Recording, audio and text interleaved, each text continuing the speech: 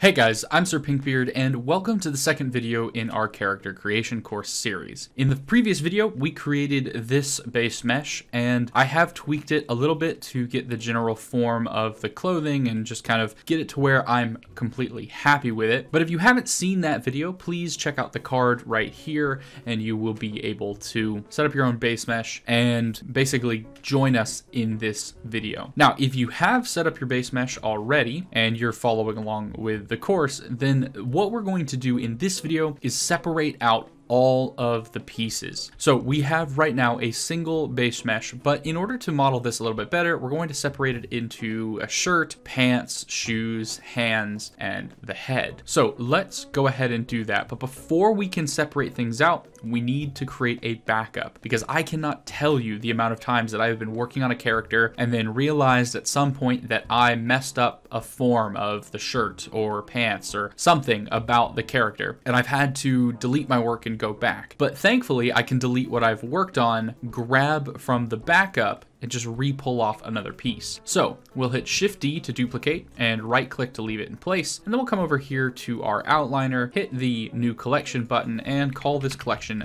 backups. Now, my suggestion would be to create a duplicate version of every step of the way, just so that if something goes terribly wrong or you hate it and you just want to start over, you have a backup that you can quickly go to. So we'll take this duplicated version that we created and drop it into our backups, and then we can hide the backups folder. From here, we are ready to apply our modifiers. So we'll apply them in the order that they appear. So we'll apply the mirror, then the skin, and then the subdivision surface. Now, thankfully, because we have that single edge running around the entire model, we can essentially get rid of half of our work for us right off the bat. So come up here to the X-ray, turn on X-ray, and then select all of the vertices on this side and hit X and delete faces. Now, looks like we have some extra vertices hanging around over there, but we're good to go. So now what we can do is add a mirror modifier here, and we only have to focus on the right-hand side of our model. But if you have a reference that focuses on the left-hand side,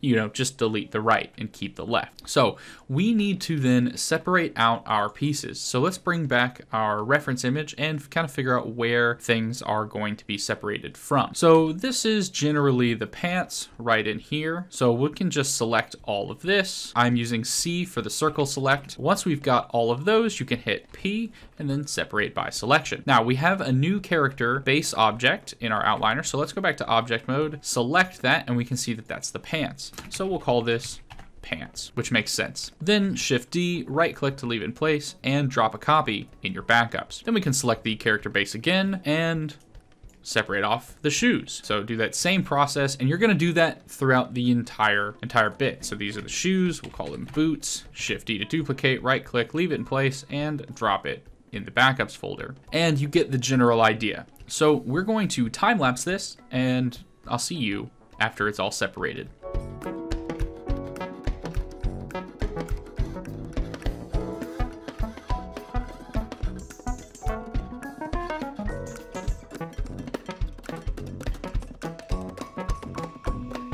Okay, so we have all of our pieces done, and what we can see now is that we've got pants, a shirt, head. Let's get out of X-ray, boots, pants, shirts, hands, and the head. All right, so the last thing we need to do in order to consider this model fully separated is fill in all of the gaps. So let's say we have these pants, for example, and we'll start there, and then you're basically gonna do this with all of the other pieces as well. And that'll help with sculpting so that we don't accidentally pull away parts that we shouldn't be pulling away. So let's go ahead and hide the shirt, and we'll jump into edit mode on the pants. Now, the pants here are not even, but we can see in our reference model that they are. So what we're going to do is we are going to scale them to flat. So make sure your transform orientation is in global, and then your pivot point is in the median point. From here, hit scale or S, and then Z to lock it to the Z axis, and 0 to scale it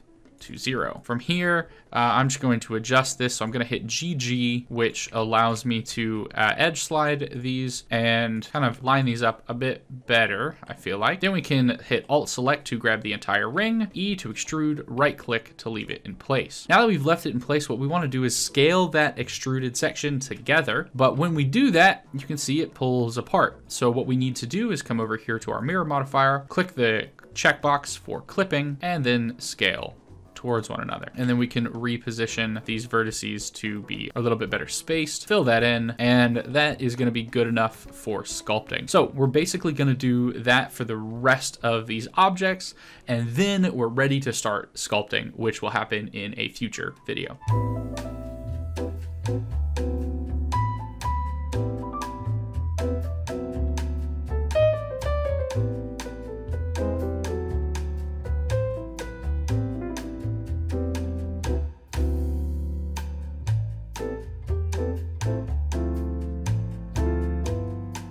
Okay, so I just filled in all of those things, but there's a final detail that we need to do on the shirt, and I figured we'd go ahead and talk about that since we're doing the prep work here. So what we want to do is we want to remove this vertex. And the reason for that is that these two are probably good. So what we'll do is we'll select all three, hit Alt M, and then merge at center, which is going to give us a bit more blocky shape, but that's okay because we'll fix that in sculpting. So we'll hit Alt M again and fix that on the back end. And then just to make sure that we actually did fill that in, let's hide the pants, and we can check the bottom because we haven't filled that in yet. So having fixed the shirt now, we can E extrude, right click to leave in place, and turn on clipping so that we can then scale towards one another and fill that in. All right, and for the final piece, we'll just fill this in and then inset